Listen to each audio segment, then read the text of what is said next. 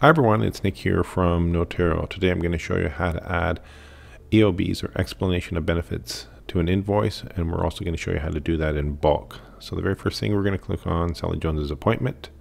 We're going to click on the invoice, and we're going to go down to the claim. So we need to add an EOB on this claim. So we're going to open up this claim, and we can see right now it's based on the estimated coverage. So we're going to click on Add EOB.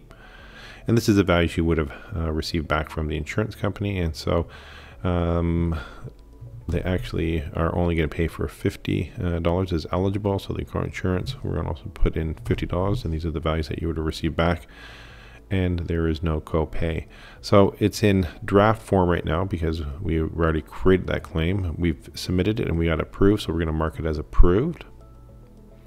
And we can see now that the value is not based on the estimated coverage. It's actually based on the explanation of benefits that we got back from the insurance company. And so in this case, it's $50, and there's a $50 balance outstanding on this invoice. So if we want to go back to this invoice, we can see that in this case, the client balance is $16 and the insurer balance is the $50 that's outstanding. So we're going to close this, and I'm going to show you how.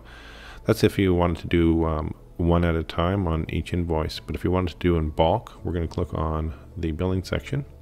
Then we're going to go down to our claims, and we can filter it by insurance company and then the status. So we'd probably want to pick all our draft claims that we have, and then we're going to edit those claims because we want to add EOBs. And so the claims that we want to add EOBs for an example, so if it was these two, and then we would open the EOBs.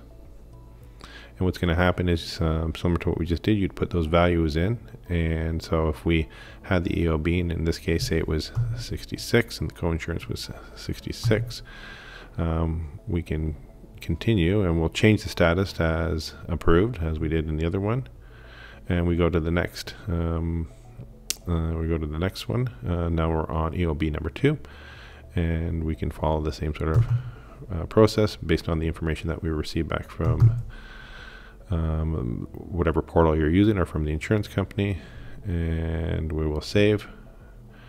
And I forgot to mark this one, the one as approved, but we've updated our claims in bulk. So those are the two ways you can do it. You can do it either in bulk by going to the the claim section in the billing section here, or you can do it one at a time.